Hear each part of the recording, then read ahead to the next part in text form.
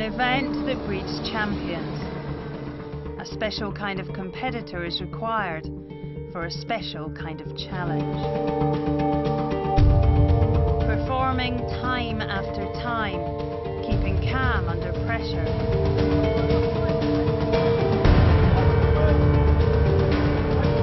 Where split-second decisions can mean success, failure. Riding on a knife edge at 30 knots.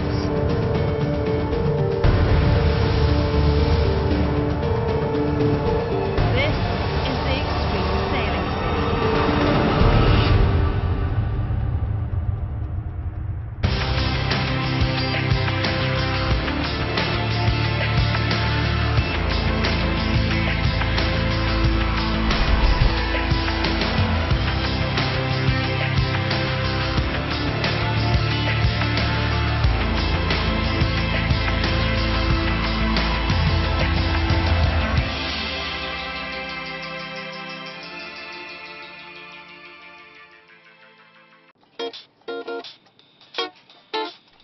Situated in the touristic heart of the French Riviera, the city of Nice welcomes Act 7 of the Extreme Sailing Series presented by Land Rover. This is the third time the Extreme 40s have raced in this city, and it has a reputation. It's delivered some of the most spectacular conditions ever seen on the tour.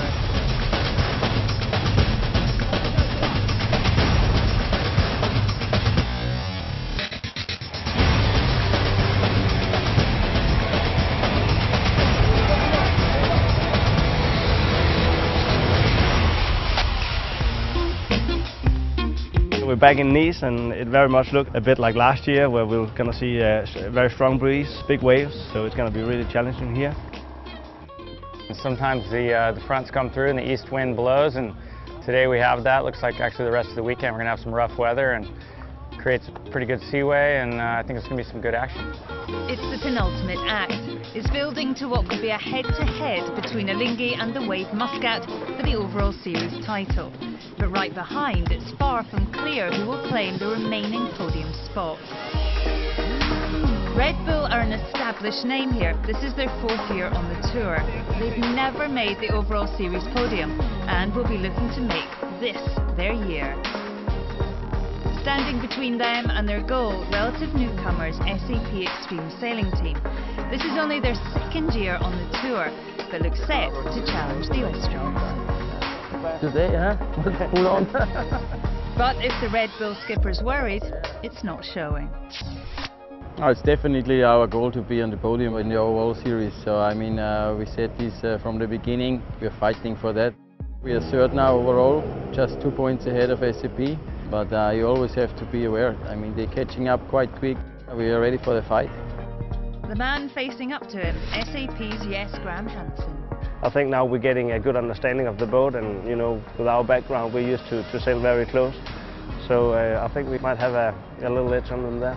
We know Roman and the team there, they're really good sailors. I definitely think that we're getting very close to them. After bringing New Zealander Kinley Fowler into the team, Red Bull are looking to see what new talent can deliver. It was a good opportunity to get Kinley on the boat.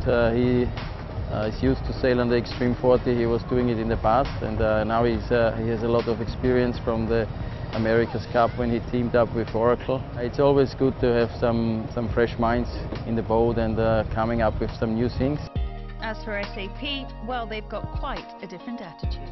Personally, I've always been a strong believer in keeping a team together. Maybe that's just my personality, that I like to be around the same guys. I think that we are a good team, but we're also good friends. And of course we have sometimes, you know, tough times. But at the end of the day, we believe that it's important to stay together. And for Red Bull, the stakes are high. They've missed out on the podium for the last 3 seasons. I think the whole team would be really upset. It was already close last year. Coming off the podium now, it's pretty hard then. But he's looking forward, not back. It's still 2 events to go. The last one's double points, and we beat Anglais and the Wave during the year already. So I think we have the potential to do it, and that's always a goal. You always have to believe it, and we believe in it. In a fleet like this, confidence goes hand in hand with experience. There's plenty of that here in Nice. 8 teams are competing, all with proven Olympic, World and America's Cup champions aboard. At the top of the table, the Wave Muscat lead, but Alinghi are just 1 point behind them. The man with it all to do, helmsman American Morgan Larson. We have our sort of backs against the wall with the Wave. They're sailing really well, and there's a couple new teams with some real talent aboard, so I don't think we can back off at all. We just got to give it everything we have. Sitting up front, British skipper Lee McMillan's on a roll. He's won the last 3 acts. It'll be fantastic to win here. We haven't won in Nice before, so you know, last year was a good event, finishing second, and we had some pretty tough conditions there too. But we are, you know, focused on the overalls, and we always have been, trying to kind of get ourselves back into the picture, and so we just got to keep doing the same here. Conditions here in Nice on day 1 of competition look foreboding. With the fleet ordered to reduce their sail area, the umpires are taking no chances. Racing at high speed in excess of 20 knots of breeze is not for the faint-hearted. Well, we came here not knowing what to expect from Nice, and as you can see, it's right on the edge. Look, nothing separating those 3. Look at them battling it out. The defending champions are out of the traps fast and seem to be setting the pace. Great teamwork there on board the Wave Muscat as they round that final mark. And that's it, win number 2 for the Wave Muscats. But their main rivals Alinghi are never far behind. Oh, Alinghi there, their teamwork working so hard to make it through these really choppy conditions. It's not easy out there. But Alinghi will be very pleased with this, barrelling in for their first win of the day. A consistent performance. The SAP and Red Bull battle, well, that begins in earnest. SAP and Red Bull now locked together. It's like a match race. So they head downwind around the mark. Jenica's out. The power is really on. They've got to keep the weight right back, otherwise this could be dangerous. They've got to keep the bows out of the water.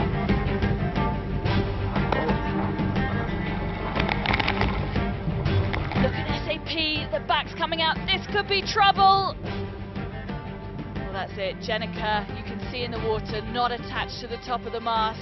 It's game over for these guys today. Back on the dock, their shore team sets to work. Plenty of soul searching as the debrief gets underway. This was not the start they were hoping for. When we came down the end of the wave, we just nose-dived in, and we broke the bowsprit, and yeah, had to return to the dock. And we definitely felt that we had good pace and were sailing well. So it's a bit unlucky for us, but yeah, that's what happens. While the Danes struggle, it's been a good day for newcomers. Here in Nice, all for one are the French invitational team, brimming with talent. On paper, they should do well. The key will be getting back into this style of racing, and fast. It's been really intense, really hard for us because we had 3 hours training before putting the team together on this boat, so it's been pretty tough. But otherwise, the condition for the fleet and the regatta has been awesome. 20-25 knots of breeze, big sea state, so very challenging, and some good spectacle for the crowd, and it was awesome. Despite recording 3 podium finishes on just their first day, a record for an invitational team, they're downplaying their chances. The fleet is really strong. It's getting stronger all the time. We're just going to try to hang there in the middle of the fleet, and that'll be already a really good challenge for us. Pretty tough, but we're really enjoying it. At the top of the table, it's a familiar name. The Wave Muscat scored 4 race wins and lead the fleet. But with 3 days left, the competition has barely begun. With the wind forecast to increase, weary sailors will need all the rest they can get as they prepare for the start of beachfront stadium racing.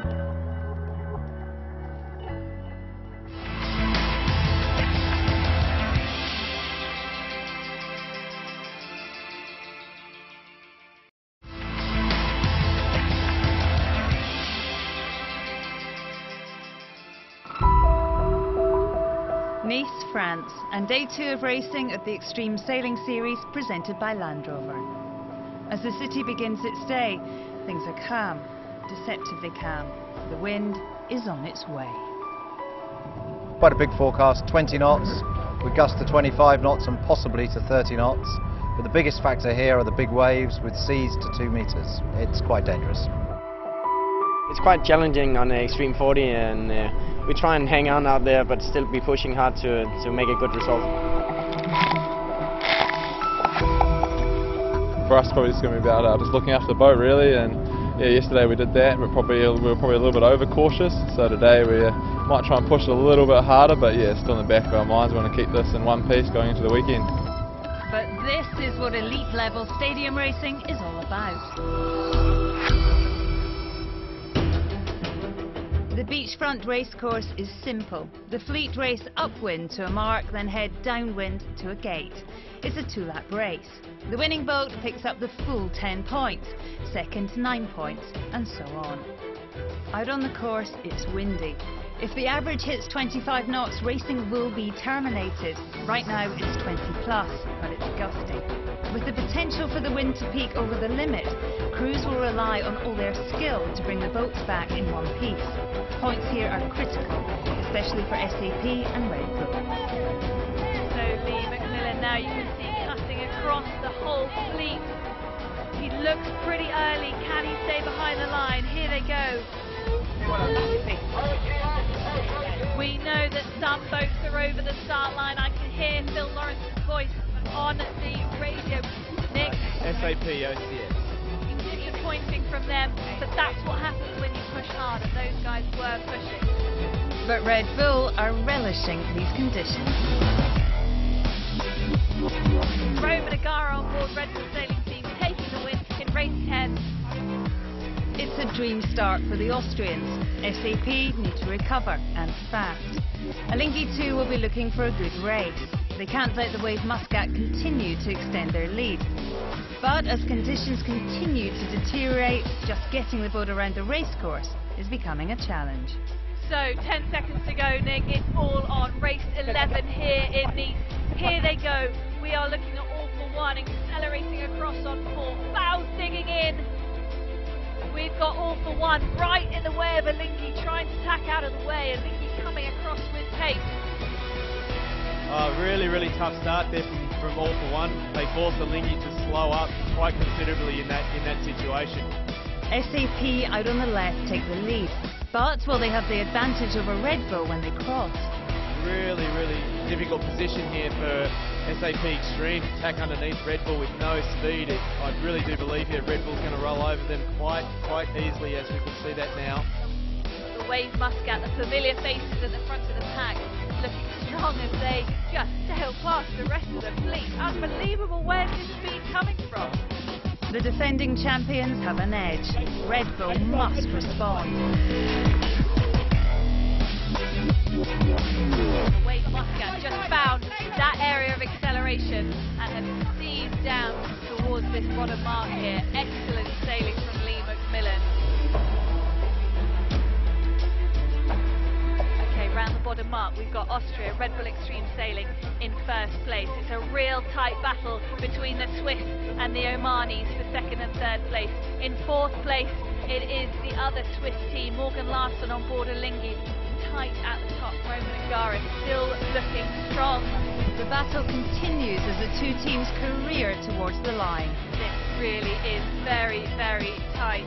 Right now it's a straight drag race, but it looks like there's just 8, 7, 8, 6 closing all the time. 5, 4 meters between these two boats. Huge acceleration there from Red Bull. The Wave Muscat going for a jibe. Red Bull, of course, is going to have to jibe to get to the finish line, Nick. Absolutely, and I think that early jibe from Lee might be a good one, although Red Bull carried a lot of boat speed and a lot of wind and had a really nice jibe, but Lee is sailing to the favoured end of the finish line. It's going to be super close, but my money right now is it's not on anyone. Who gets first across this finish line? The Wave Muscat takes that, but only by a whisker in race 11 this afternoon. That is going to upset Roman Agara beyond belief. Well done everyone. Really good fight back.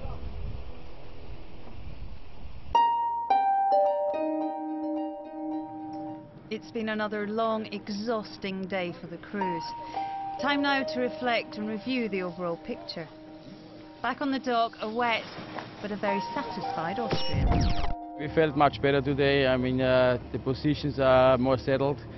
Guys know where to pull and what to do in the maneuvers, and also for me it was easier to make the calls. The guys were working really hard. And for the defending champions, 3 wins ensured they maintain their position in the lead. 2 years in a row that we've come here and the wind's been absolutely cranking. As soon as the gun goes, you focus and the adrenaline's running, so you just get into the racing. So it's just a solid day. Good days are a bonus, but the overall aim is to wrap up this series, and it hasn't been easy. He's been under constant pressure from his nearest rival. With Alinghi performing at every event, we know that they're not going to slip back in this one, so as long as we can do the same, we'll go into the last event with a big head-to-head. After 2 days, the Wave Muscat maintain their lead over Alinghi. Red Bull have a solid 3rd place, but face a strong challenge from Real Team and China Spirit. SAP down in 6th, still looking to recover from their disastrous start and get back into this competition. At the halfway stage in Nice, the podium is wide open. But China Spirit, who only joined the tour at the last event, are out of the running.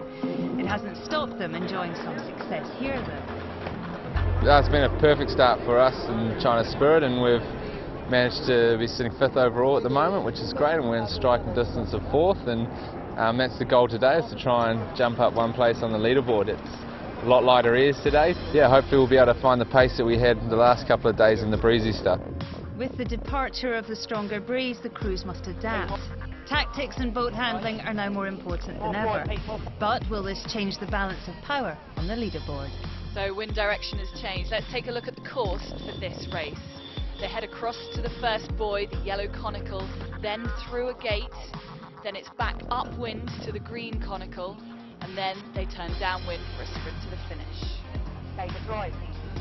Real Team and Alinghi sneaking up round the outside here, and that is a great start for Alinghi, coming in at speed and from behind. Great start, Morgan. That's the voice of Anna Tunnicliffe, and she seems pretty happy with her skipper. Strong challenge here from Real Team. Frenchman Pierre Panek at the helm. He knows these waters so well. Well, he fought off the early attack and held on for the rest of the race. That's a win for Alinghi. With the Swiss off to a great start, the Austrians are keen to build on yesterday's success. Red Bull here really pushing hard. Wait forward, please! Lee McMillan Forward on the shouting pole. there, wait forward, he says. You've got to keep the bows down to maximise speed off the start. But great start by Hagara, neck and neck with China Spirit towards the first mark. Phil Robertson really putting pressure on the double Olympic champion. So then, final leg, looking back there to the French team all for one as the breeze starts to drop across the course. But it's Red Bull who led this race from the start, and they're going to finish it here. It's a win for Red Bull sailing team. So far, so good for the Swiss and Austrian teams. But closing out the opposition is never easy. It looks like SAP Extreme have got a pretty good start where they are. A couple of good races for the Danes keeps their hopes alive, but it could be too little, too late. Up at the top, one team can do no wrong. Lee McMillan currently at the top of the overall leaderboard and leading this act here in Nice. Well, there's the wave from the skipper, and that is a win for the Wave Muscat. The Wave finish up the penultimate day with an impressive 28-point lead. Alinghi are under pressure from Red Bull and Real Team. With the leaderboard this tight and the last race of competition worth double points, no one's safe yet.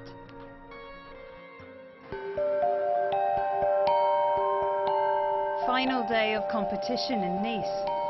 For all the teams, the pressure is on to perform. None more so than for defending champions, the Wave Muscat. Just going to go through notes from yesterday. The starts were pretty solid. A final chance to come together and reflect for the crew who are one event away from winning back-to-back series championships. All through last year and this year we're constantly trying to improve our teamwork, the dynamic within this great bunch of sailors. It's very important, it's a big part of our programme. Rob, our coach, is absolutely a critical part of that and making sure that we're on track and bringing us back together when it's not working. That first run was like there's some massive gains and losses to be made on that. The Wave began the season as series favourites, but soon found their dominance challenged as other teams found their feet. Race wins became fewer, and those that did come were much harder fought. It's been a challenging season, that's for sure, and different challenges this year to last year. Last year it was more about learning how to sail. You know, as a crew, we just had to kind of deal with our own performances, and this year it's been a different story. There's been more challenges, and we've had to overcome those as well as keep performing well as a team. Never one to shy away from confrontation, it's clear how much racing here means to him. No one likes the feeling of the pressure at the time, you know, it's intense, the adrenaline, the nerves are going, you know, all the way through an event. But, you know, we seem to react well to it. I think I've always reacted well under those conditions, and, you know, I relish the challenge of actually being in a bit of a fight. I certainly feel like I learn from those experiences, and that's what makes you a stronger competitor and sportsman. Main rivals Alinghi have been a constant threat, leaving the British skipper no room for complacency. And then it's just the sort of Alinghi factor and how we want to play that. If we win here and Alinghi, the points are absolutely critical, and beating them here means that we, you know, only have to be within a place of them in Brazil. Last year we went there in a more comfortable position. We're absolutely no less hungry to win this year, if not more hungry to go and get the double. We're up for it, and we're ready to go out to Brazil, hopefully secure the win here and be in a strong position. As racing begins, what's at stake could be the series title. The Wave Muscat and Alinghi both want to secure the full 10 points to take into the final event. A podium spot here for Red Bull means they effectively defeat SAP in the battle for third. Alinghi OCS, the Swiss are over the line. Turning back now, they've got to recross the start line. It's a terrible mistake for Alinghi, who are by no means secure for second in Nice. The series champions are off to a great start. It's a second place and another superb performance from the defending champion. Red Bull heading up this third leg, gaining on GAC Pindar all the time. Red Bull sailing team coming across to take the victory in race 25. A great performance from them at a crucial time. The Austrians overhaul the Swiss, taking second place for the first time this regatta. But the Swiss aren't done yet. So Alinghi the lead, 75 metres and growing all the time. They will be breathing another sigh of relief, but sadly for them, the boat behind them is Red Bull sailing team. The Wave Muscat are now home clear. A fourth puts them out of reach. All attention now shifts to the final race and the fight for second place. They do have each other on their radar, there is no doubt about it. So it is neck and neck between Red Bull and Alinghi. Remember, whoever finishes ahead of the other boat gets that second spot on the podium.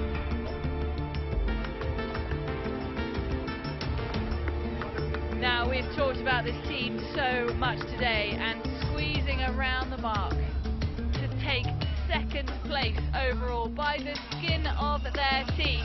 It's Morgan Larson on board Alinghi. So Red Bull very narrowly missing out on that second place. A consistent performance, but in the end, it just wasn't enough. But for now, it is all about this man, because Lee McMillan and his crew here are winners in Nice. We had our eye on trying to get Alinghi down to to fourth to give ourselves a bit of a buffer in Brazil. But you know, Morgan's very experienced in these kind of departments, and he had some good exit plans when we tried to engage him, and we just weren't able to pin him down into fourth. So you know, it's all close going into Brazil, so it's game on still. They really put the pressure on us, and it made it really challenging and kind of got the blood flowing a little bit. The guys on the team did a great job. You know, when the pressure came on, they really reacted well. But that's what being with a good team's about. Just the final act remains. Can the Wave Muscat hold on to retain the series title, or will Alinghi cause an upset? Can Red Bull secure their first podium in their 4-year series history? It's a 4-way fight for the overall series podium, but who will win? Find out as we now head to Florianopolis, Brazil for the series finale.